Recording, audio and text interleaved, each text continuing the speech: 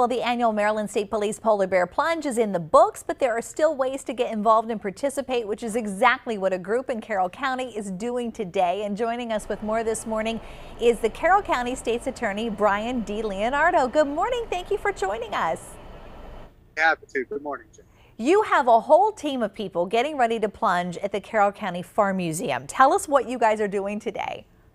Well, unfortunately, because of the pandemic, obviously, the restrictions on the Polar Bear Plunge, cops on a rooftop that we do every year, we wanted to try to do something to bring awareness to the cause and raise some money. So we have, as you can see, the Westminster Fire Department out here today, and we have plungers ready to come out and be shot with the hose and get wet out in the cold for a good cause. Yeah, I was wondering how you were going to do this. You know, certainly a lot of mud puddles out there this morning. And so tell us how this is going to work with your team.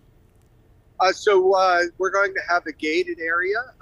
Obviously, we're trying to be safe with COVID protocols, but we are going to go into the gated area, and they will have the hose will shoot down on us and get us nice and wet, and we will move out. The next person will come in. What a nice way to keep raising awareness for the Special Olympics. And this is, you mentioned cops on rooftops, and that's always been such a special event there in Westminster on top of Dunkin' Donuts. What does it mean to you to be able to support the athletes? Well, it's great. As you know, Jen, you've come out and visit us before on Cops on a Rooftop. We've always appreciated that.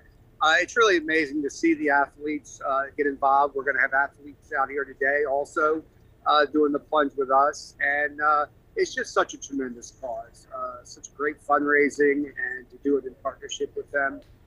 It's something we always enjoy. How can people support you? What can they do? Do you have a team page? We do. You can certainly go to the Carroll County State's Attorney's Office Facebook. We have a link on there.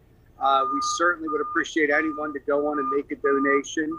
Obviously, it goes for a great cause. We don't have any special shirts if you donate to us. We did get some shirts made for our team this year, but certainly would appreciate that. I know the athletes will. Okay, I'm loving your t-shirt. That is awesome. State's Attorney, thank you so much for joining us this morning. Really appreciate it. And have fun getting shot with the hose. It's really something. It's going to be quite an event, I'm sure. Thank you so much. All right, take lots of pictures. Thanks and be safe.